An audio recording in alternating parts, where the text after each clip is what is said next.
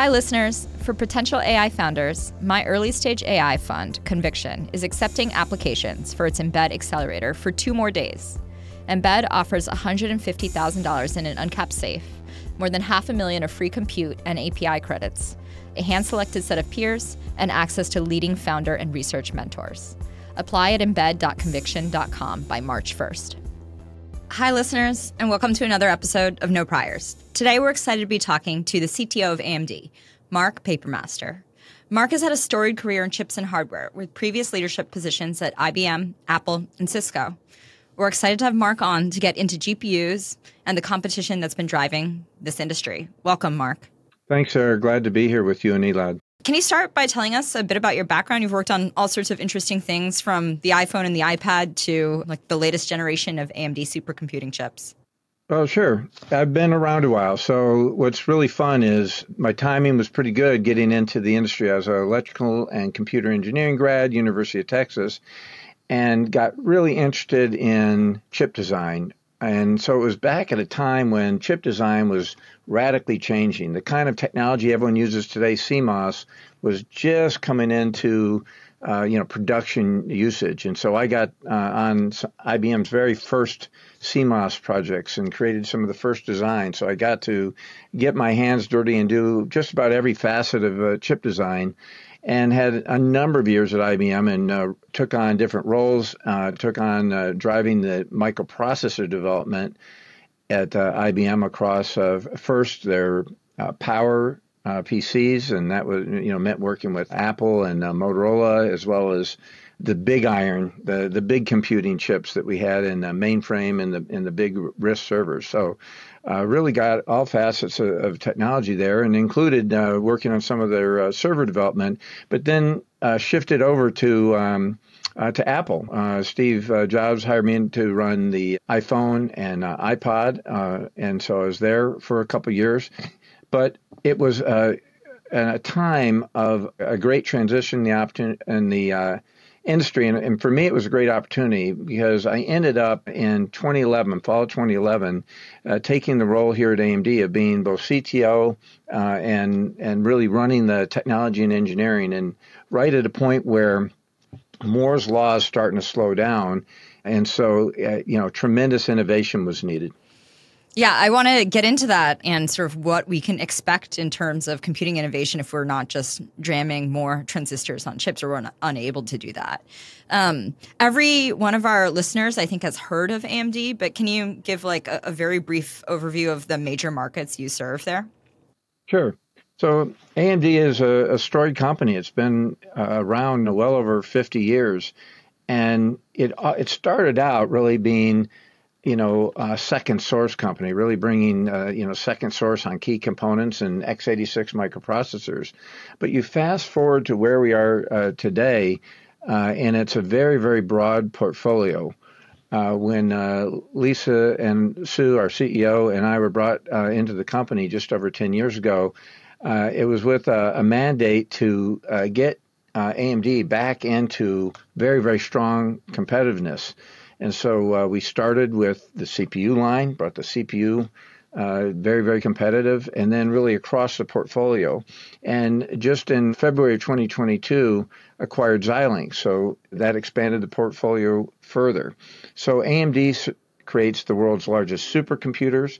It's got a massive install base now in the cloud. So many of your cloud operations that you're running are running on AMD EPYC x86 CPUs. Gaming, we're huge. We're underneath all the Xbox, all the PlayStation, as well as many gaming devices that you buy when you buy your add-in boards, and then across embedded devices with all of that rich Xilinx portfolio, as well as embedded x86. And we acquired Pensando, so it extends that portfolio right into a networking interconnect that we need as we scale out these workloads. So very, very broad portfolio. Yeah, AMD has had a pretty amazing run over the last decade plus since you joined. One of the things that you folks have really emphasized over the last couple of years, as well as AI. And there's been a big shift both in terms of the adoption of AI over the last decade or so in terms of the traditional CNN, RNN, and other types of neural network architectures, but also in terms of this shift to transformers and diffusion models and everything else. Can you tell us a little bit more about what initially caught your attention in the AI landscape, and then how AMD started to focus more and more on that over time, and what sort of solutions you've come up with? You bet.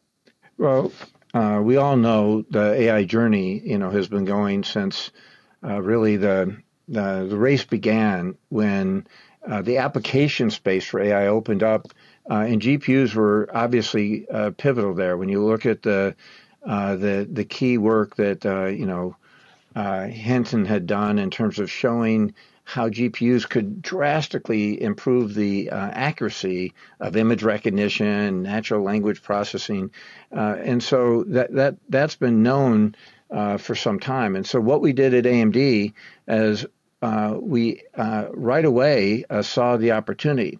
The question was plotting our course to be that strong player in AI. So it was a very thoughtful and deliberate strategy, because AMD, we had to turn around the company. So if you look at where AMD was in 2012, through really 2017, it was largely all of the revenue was based on PCs and then gaming. And so it was about making sure that the portfolio, the building blocks, were competitive. Those building blocks had to be leadership. They had to attract people to get on that AMD platform for high performance applications.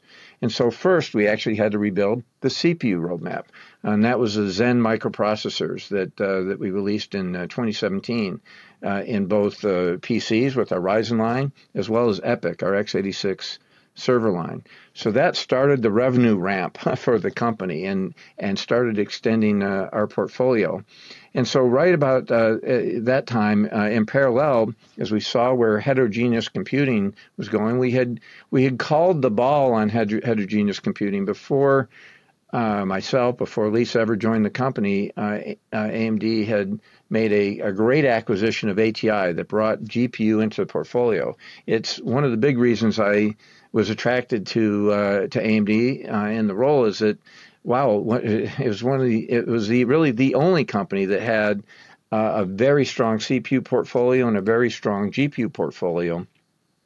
And to me, it was clear that the industry needed that powerful combination of the scalar competing of these traditional CPU workloads and the massive parallelization that you get from a GPU. And so we started with that heterogeneous compute, created an architecture around that. So we've been shipping CPUs and GPUs combined for PC applications longer than anyone. Started shipping those in 2011 with what we call APUs, accelerated processor units. And then for big data applications, we started with HPC, the kind of high-performance compute technology that's in national labs, it's in oil exploration companies. And so we focused first with big government bids that ended up leading to supercomputer wins that we now have AMD CPU and AMD GPUs under the world's largest supercomputers. But that work started years ago, and it was equally a hardware and a software effort. And so we've been building that hardware and software capability, and it really culminated in December 6th of 2023 of last year when we announced our flagship, the MI300, which just is a beast for both high-performance compute with one variant we have, and takes high-performance AI for both training and inference head-on with a variant which is optimized for those AI applications. So it's been a long journey, and we're really pleased to be where we are, where our sales are taking off. No, it's fantastic. I mean, I guess when you launched the MI300, you had public commitments from Meta and Microsoft, for example, to purchase that. And you just mentioned that there's a series of applications that you're pretty excited about there. Can you tell us more about which AI applications and workloads you're most excited about or most bullish on today? Sure. So if you think about where the bulk of AI is today, you're still seeing just tremendous capital expenditures in building up the accuracy of capabilities for large language model training and inference. So it is the likes of ChatGPT, of Bard, and the other LLMs that you can ask it anything, because it's trying to ingest the vast of data that is out there and that can be trained upon. And it's with really an ultimate goal of artificial general intelligence, an AGI type of capability. And so that is where we focus the MI300, is to start with that halo product that could take on the industry leader. And in fact, MI300's done that. It's competitive on training, and it leads in inferencing. It has over 2x. If you look at FP16 VLLMs, which is a metric that generally everyone can run that, it's got a tremendous performance advantage. And we did that very purposely. We created very efficient engines for the math processing that you need for that training or inference processing. But we also brought the memory that you need to have more efficient computing. So that's more computing at less power, less rack space than you need with competition. A big front of competition is, as you just pointed out, there's performance, like overall performance, there's efficiency, and then there's like the software platform, like CUDA, ROCm, et cetera. How do you think about the investment in the optimized math libraries and like how you want developers to understand your approach versus competitors? Yeah, you're so right, Sarah. It's multifaceted to be able to compete in this arena. You see many startups going after the space, but the fact is the bulk of inferencing done today is done on general purpose CPUs, not the huge LLM inferencing, but just general inferencing for AI applications. And then for large language model applications, it's almost all on GPUs because that is the software and developer ecosystem that's out there. And so we've been competitive on CPUs. We've been gaining share at a rapid clip because we've got a very strong CPU generation after generation that we've been releasing on schedules we've laid out for the industry. But for GPU, it did take us until now to develop really world-class hardware and world-class software. And what we've done is ensured that because we're a GPU, it should be easy to deploy. And so really making sure that we leverage the fact that we have all the GPU semantics. So if you're a coder, it's just easy to code if you're using the lower level semantics. But also we support all of the key software libraries that are out there. When you think about the kind of frameworks, whether it be PyTorch, we're a founding member of PyTorch Foundation, whether it be Onyx, whether it be TensorFlow, we are out there very closely working with developers. And so what we've now gotten to, now that we have competitive and leadership offering, is what you'll see is that when you're deploying with AMD, very facile. If you're let's say you're using Hugging Face, any of the thousands and thousands of LLMs, open source LLMs out there on Hugging Face. Well, we partnered with Clem and his team. They test as they release any of those language models. They're testing on AMD with our Instinct GPUs equally as they're testing on NVIDIA. So we've really done the same thing as well with PyTorch, where we're one of two qualified offerings on PyTorch, and so all of that testing is being done, routinely with the regression testing that's run literally every night on any software release. The other thing that's key is to learn from deployments, and so we've had early engagements like Lamini, who's running on AMD, and they've been offering services of getting on AMD and running your LLMs on their cloud, on their rack configurations they have. And so they've already been working with customers. And now, as you saw other people on stage with us at our December event, you can see that we're in there with a key hyperscaler. And we're also being sold through many OEM applications. And we're directly working with end customers. So there's nothing like that feedback from key customers that are running on your platform to speed us, ensuring that we can just be easily deployed and make sure that it's a seamless process. Yeah. Lamini is a portfolio company for me, and Sharon and Greg are great. I think it's an indication of you guys having a big ecosystem of software developers and machine learning people that want to see competition and more heterogeneous compute out there for these AI applications. So you cannot underestimate that. It tells you that it was a very a constrained environment. There was a lack of a competition. It's bad for everybody, by the way, if there's not competition, because you really end up with a stagnant industry. You can look at the CPU industry. Before we brought competitive leadership, it was really getting stagnant. You're just getting incremental improvements, and so the industry knows that, and we've had tremendous pull and partnership, and we're very appreciative of that. And in return, we're gonna keep providing generation after generation of competitive product out. For such a huge software stack like ROCm to be open source, talk about that philosophy. Oh, it's a great question. It's very near and dear to us because we are, as I mentioned, all about collaboration. That's such a strong part of our culture. And what open source does is it opens up technology to the community. And so if you look at the history of AMD, it's been very focused on open source. Our compiler for our CPUs is LLVM. It's open source. The LLVM is underneath our compilers on our GPU. But more than just the compiler on the GPU, we've opened up the ROCm stack. It is our enabling stack. It was a huge piece in our winning supercomputing with such large installations we have. Why is it our philosophy? And by the way, Xilinx had exactly the same philosophy. And so bringing Xilinx and AMD together in 2022 did nothing more than even deepen that commitment to open source. But Sarah, the point is, we're not about locking in someone with a proprietary walled garden software stack. What we want is we want to win with the best solution, and we're committed to open source, and we're committed to giving our customers choice.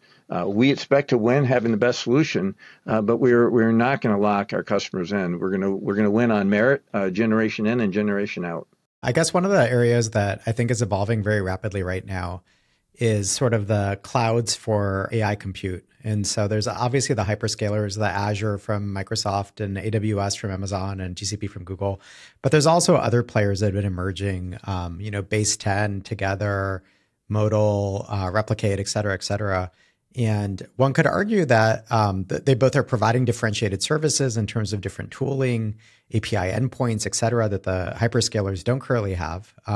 But also that in part they have access to GPU and there's a GPU shortage. And so that's also driving part of their utilization. How do you think about that market as it evolves over the next 3-4 years? And perhaps, GPU becomes a bit more accessible and maybe shortages or constraints fall away? Well, that's definitely happening. I mean, the supply constraint will go away. We'll be a part of that. We're ramping up and shipping as we speak on our Instinct line, and it's going quite well. It's going according to plan. But moreover, to answer your question, I think the way to think about it is that it's just breathtaking how the market is expanding so rapidly. I said earlier that most of the applications today that started on the generative AI with these LLMs, that's been largely cloud-based, and not just cloud-based, but hyperscaler-based, because it's such a massive cluster that's required, not just for the training, but frankly, for quite a bit of that type of generative AI, LLM inferencing also is on these massive clusters.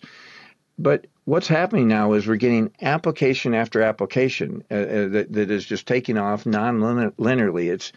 And what we're seeing is a proliferation as people are understanding how they can tailor their models, how they can fine-tune it, how they can have smaller models that don't have to answer any question you have or any application you need to support, but it might be just for your business and your area of exploration. And so that allows a tremendous variety of the size of compute and how you need to configure that cluster. So a rapidly expanding market, application-specific configurations you need for your compute cluster, and it moving even further, not just from these massive hyperscalers to, I'll call it, kind of tier 2 kind of data centers, but it just keeps on going, because when you think about applications which are really bespoke and they can be run on the edge, right on your factory floor, where very low latency. Put the put the inferencing and right at the source of data creation, right to end user devices. So we've added our AI inference accelerators right onto our PCs. We have been shipping it throughout all of 2023, and actually at CES this year announced already our next generation of AI accelerated PCs. And then, of course, with our Xilinx portfolio across embedded devices, we're getting a lot of pull from industry that has bespoke inference application right in a plethora of embedded applications. So with that trend, we're going to see more of that, more tailored compute installations with an attempt to service this ballooning demand. Yeah, that makes a lot of sense. I mean, I guess a lot or a subset of inference is going to push to the edge, and obviously we'll have things on device, both on laptops as well as phones, in terms of where certain small models will be running. And then it seems like there may be some ongoing potential set of constraints for larger models or larger data centers, at least in the short run. What are the main drivers of the constraints on the GPU supply side? Is that, I've heard things around packaging, I've heard things around TSMC capacity. I've heard sort of a mix of like potential drivers of constraints. Some people say the next constraint after that is, do you have enough power into data centers to actually run these? I just don't know what's real in terms of all this stuff. And so I'm a little bit curious, like how to think about, what are the constraints and how do we think about when the supply demand things come a bit more into balance? Yeah, supply demand is frankly something that any chip manufacturer has to manage. You have to secure your supply. You look during the pandemic, we had actually a tremendous run on our devices that stretched our supply chain because the demand for PCs went way up. People were working from home. The demand for our x86 servers went way up. And so we were in a scramble mode during the pandemic, and we did very well. We worked, we had shortages of substrates, and we secured more substrate manufacturing capability. We worked closely with our primary wafer foundry supplier, TSMC. We have such a deep partnership with them. We've had it for decades. That if we get out ahead of it and we understand the signals, we are generally able to meet the supply. Or if there's a shortage, it's generally well contained. And so what's happening with AI is, yes, it is clear that we're seeing this this massive increase in the demand. And the fabs are responding, and you're having to not think of it just as a wafer fab, but you're absolutely right. It is the packaging. Ourselves and our GPU competitor both use advanced packaging. I mean, I'll show you, I don't know if the camera will come across here, but that is our MI300. And what you see is a whole set of chiplets, so smaller chips with either a CPU function, I/O and memory controller. It can be the CPU for what the version we have that focuses on high performance compute. We literally drop our CPU chiplets right in that same integration, and all the high bandwidth memory that you have around it to be able to feed those engines. And those are connected laterally, and on the MI300, we connect those devices vertically as well. So it's a complex supply chain, but it's one in which we are very, very good at. We're a fabless company. We've been fabless for, coming on 18 years now. And so we've got it down. Hats off to the AMD supply chain team. I think overall as the industry, you'll hear that generally we're going to move beyond those type of supply constraints. Now, you mentioned power. This is, I think, ultimately going to be certainly a key constraint. And you see, all the major operators looking for sources of power. And for us, as a developer of the engines which are consuming that power, it brings tremendous focus for energy efficiency, and that we can drive into each generation of our design. And we are committed to that, certainly, at very top priority. One thing you said before, Mark, is that you were actually excited about the innovation of the end of Moore's Law, and that being a reason that you actually wanted to go to AMD. Like, what directions of innovation should we expect investment in? I don't know if it's like too deep to ask you to give us a layman's understanding of like 3D stacking, but I think it is really interesting to think about it at a time when it's not obvious where to go. Well, no, Sarah, it's a great question, and the reason that I was so attracted to AMD is one, it had a storied history of being a disruptor in the industry, and I certainly felt very strongly that AMD could disrupt with very strong CPU and GPU, but more importantly, putting the pieces together. The idea of chiplets was just coming together. There was early exploration of that around that time, and the engineering team here at AMD, we were able to really get the team rallied, and the key leadership rallied around it and drove that innovation. So that the reason it's so important is when Moore's law slows down, the easy way to think about it is it used to be that the chip technology itself, the foundry, going from one generation to the next, did most of the heavy lifting. So you could just bank on that new semiconductor technology node, shrinking your devices, giving you more performance, it'd have less power, and it'd be at the same cost. So that was what Moore's law was about. And with Moore's law slowing, it means you still get those device improvements, but it costs more. Your power's not coming down as much as it used to, and you are still getting that integration. You're still certainly being able to pack more devices, but it demands more innovation. It demands what I call holistic design. So you're gonna rely on those new transistor devices, new foundry nodes, but how you use heterogeneous computing, meaning bringing the right compute engine for the right application, a CPU, a GPU, a dedicated engine like we have super low power AI acceleration that we have in our PC devices and our embedded devices. So it's about getting tailored engines for the right application, leveraging chiplets that you combine them, put them on what is the best technology node you want each of those chiplets, each of those functions to be on. And then frankly, holistic design means you got to keep going right up through the packaging, how you package it together, how you interconnect it, and how you think about the software stack. And so it's literally got the optimization has to be the full circle of transistor design all the way up through the integration of your computing devices, and equally with a view of the software stack and applications. And what I'm thrilled about, along with all the engineers that I work with at AMD, is that we have that opportunity. We have the building blocks, and we are built on collaboration. It's just such a part of our culture that we don't need to develop the entire system. We don't need to be the ones developing the application stack and the end applications. What we do is partner incredibly deeply and ensure that the solution is optimized end to end. I think everybody is very suddenly interested in the chip industry from a strategic perspective as well. I think everybody's thinking more about the supply chain from the TSMC near monopoly to the idea of fab security in an increasingly complex geopolitical environment. How does AMD prep for this or think about these issues?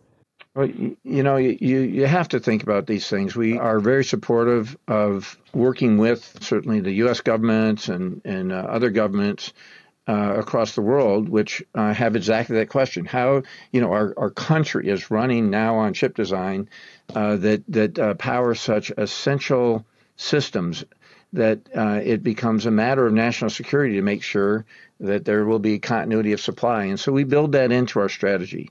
We build it in with our partners, and so we've been supportive of fab expansion. So you see TSMC building fabs in Arizona, and we're partnering with them. You see Samsung building fabs in Texas. But it's not just in the U.S. They're actually expanding as well, just a global facilities in Europe and other parts of Asia.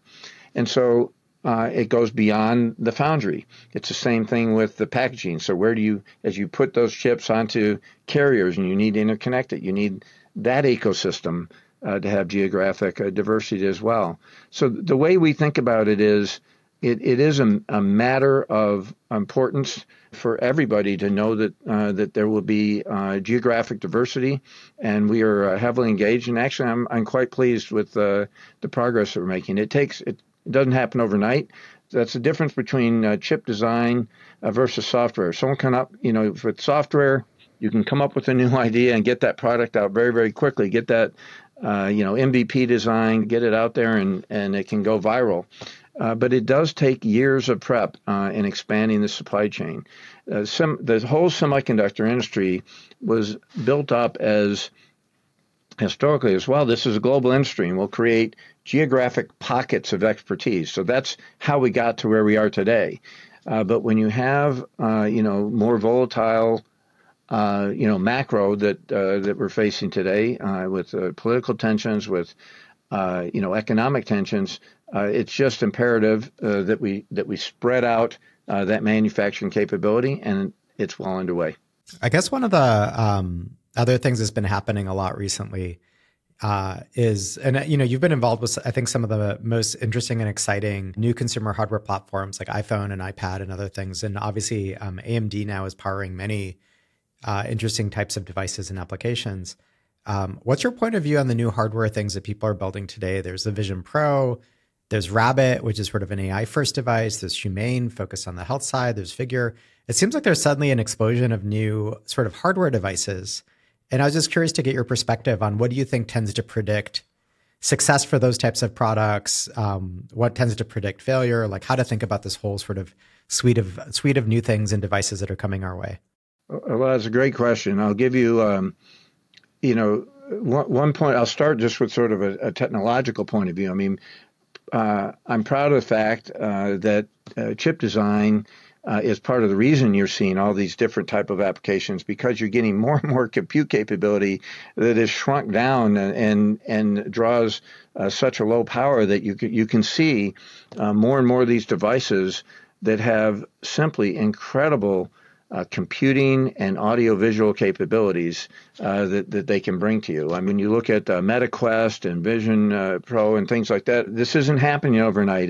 You look at the earlier versions; they were simply too heavy, too big, not enough computing oomph. Because if the lag between seeing a photon on that screen on your head-mounted device and actually being able to process, if that lag's too high, you actually get physically ill wearing that and trying to watch a movie or play a game. So one, I'm very proud of the technology advances that we've been able to make as an industry, and we're certainly very proud of our aspects that we drive from AMD.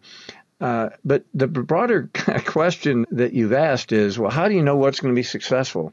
The technology is an enabler, but if there's one thing I learned at Apple, the devices that are successful really serve a need. I mean, they really give you a capability that you love. It's not just that, it's incremental. I can do this a little better than something else I did before. It's got to be something that you love, and that creates a new category. So it's enabled by technology, but it is the product itself that has to really excite you and give you new capabilities. I will mention one thing. I mentioned the AI enablement in PCs. I think it's almost going to make PCs a new category, because when you think of the kind of applications that you're going to be able to run with super high performance but yet low power inferencing you can run, imagine right now if I don't speak English at all, and I'm watching this podcast. Let's say it was if it's broadcast live, and I click my live translation button, I could just have it translated to my spoken language with no perceptible delay. And that's just one of a myriad of new applications that will be enabled. Yeah, I think it's a really interesting time, because for many years, increasingly, and AMD benefited from some of this, right? You're also in the data center, but there was so much compute load moving to servers, right? Era of cloud, era of all these complex consumer social applications. I think in the new era of trying to create experiences and fighting, all these new application companies are fighting latency as a primary consideration, because you have the network, the models are slow, you're trying to chain models, and you have things you want to do on device once again. And I just think that hasn't been a real design consideration for a while. Sarah, I agree with you, and I think it's one of the next set of challenges, and that is really tackling the idea of not just enabling high performance and AI applications on the cloud, on the edge, and these end user devices, but thinking about how are they working together synergistically, writing applications that where you don't have that latency, that dependency on a lag in computing. Run it on the cloud. It's going to be the most efficient because you're optimizing this massive data center with the most efficient computing. But write the algorithm such that where you do have that need for super low latency, you just need that instant response, have those aspects of the algorithms be at the edge or, in fact, on your end user device.